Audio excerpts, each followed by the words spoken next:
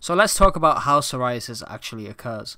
So the main cause is due to infiltration of CD3 T cells and CD11 C plus dendritic cells into the skin.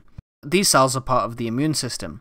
Once these cells go inside the skin, it causes the release of pro-inflammatory mediators. So these are certain molecules which cause inflammation in the skin. And these pro-inflammatory mediators are things like tumor necrosis factor and interleukin 7.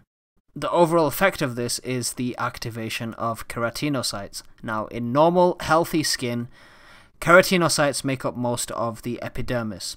So they're produced from the basal layer, and throughout their life cycle of 21 days, they just migrate to the surface and lose their nucleus. In cases of psoriasis, this process of the migration of these keratinocytes, which make keratin by the way, the migration to the surface only takes 3 to 5 days and they don't lose their nucleus.